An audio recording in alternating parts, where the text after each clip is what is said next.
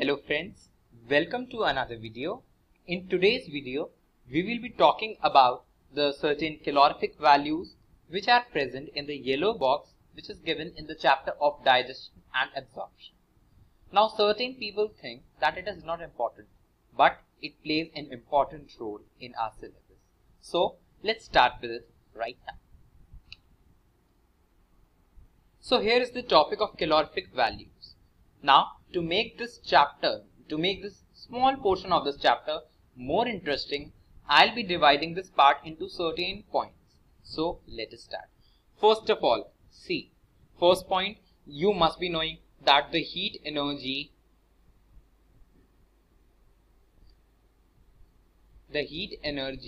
is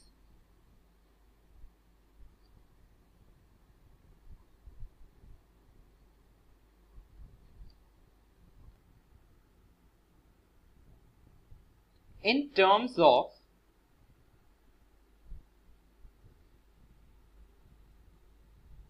joule, which is represented by capital J, or calorie, that we represent as small cal. Right? Now this is a fact which everyone of us must be knowing. But the another point, that certain physiologists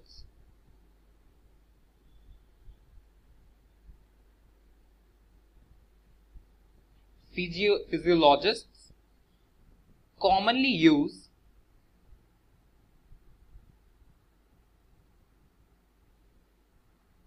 the unit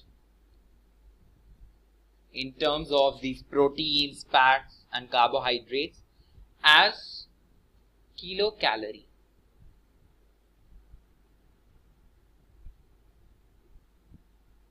Which can be represented as kcal. Right? Physiologists commonly uses the unit of kilocalorie in terms of these food. Now, this was also a common point we can say, but the calorific values are much important. See, the next point which says that the nutritionists traditionally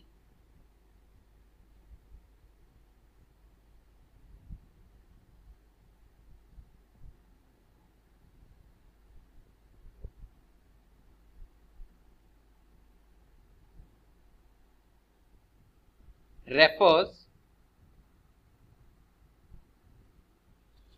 to kcal, that is your kilocalorie, as the calorie or joule. Certain nutritionists traditionally refers kilocalorie as the unit calorie or joule. Another point which we can say here, see, that is the amount, you must be knowing that the amount of heat liberated from complete combustion of 1 gram food is considered in a bomb calorimeter. Bomb calorimeter is a device which we have studied in chemistry as well, but the processing, the definition of it, I told you right now. Now it is basically a closed chamber. It is a closed chamber which is filled with oxygen, you can say. Right? It can be said as a closed chamber filled with oxygen. Now see, it's filled with oxygen, that is why combustion also takes place here. Now comes the main matter of this chapter, which refers the actual amount of energy combustion. See, here we will be talking about the gross calorific values and the physiological values. Now let me divide gross calorific and physiological values into two parts. See, first of all, here we will be writing about the gross calorific value,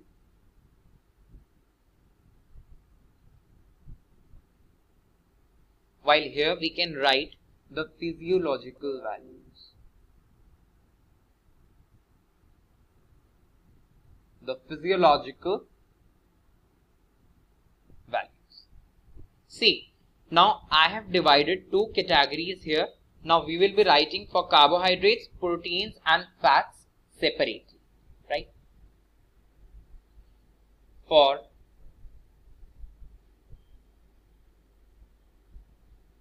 carbohydrates, proteins and fats, individual values here.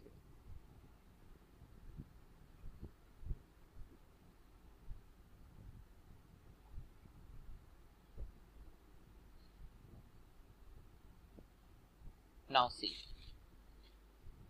let me first just divide these.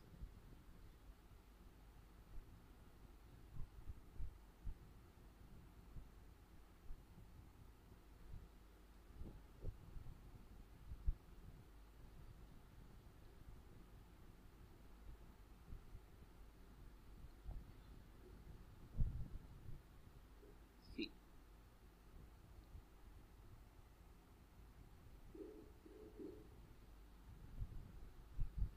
now as I have divided,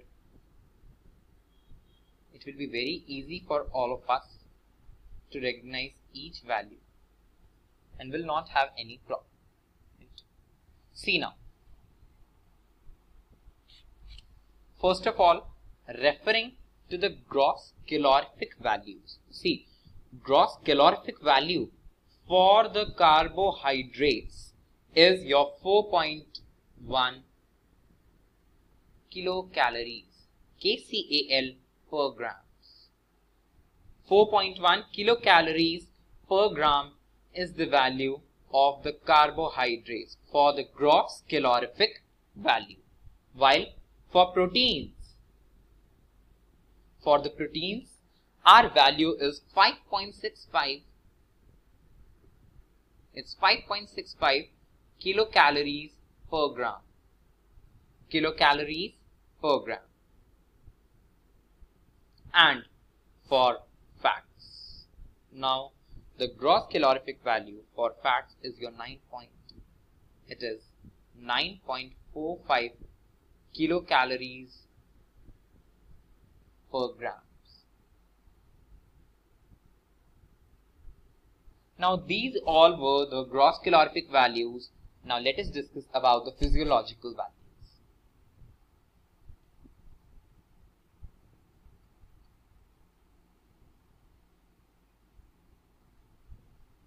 See, physiological value for carbohydrates is, they are similar, just a difference of 1 or 2 points are certainly like that. Let me write and tell you. First of all, the physiological values for your carbohydrates is 4.0 kilocalories per gram. It's 4.0 kilocalories per gram. While for proteins, the value is again 4.0 kilocalories per gram.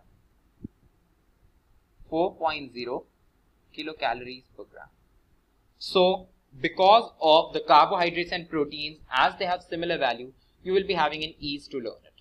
See now, 9.0 kilocalories per gram. This is the value of, this is the physiological value for fats. This is the physiological value for fats, as you can see here. So now there is a comparative study, as you can see, that carbohydrates are having 4.1 kilocalories per gram in gross calorific value. Physiological value as 4.0. That means only a difference of 0.1. Proteins are having 5.65 kilocalories per gram and physiological value as 4.0. That means a difference of 1.65 kilocalories per gram. And in case of fats, you can say 9.45 kilocalories per gram as the gross calorific value, while the physiological value stands as 9.0 kilocalories per gram, which means a difference of just 0.45 kilocalories per gram. So this were the yellow box which is present in the NCERT, which you can refer from here. These were the important information which is present out there. Thank you, and let's meet in the next video. Thank you.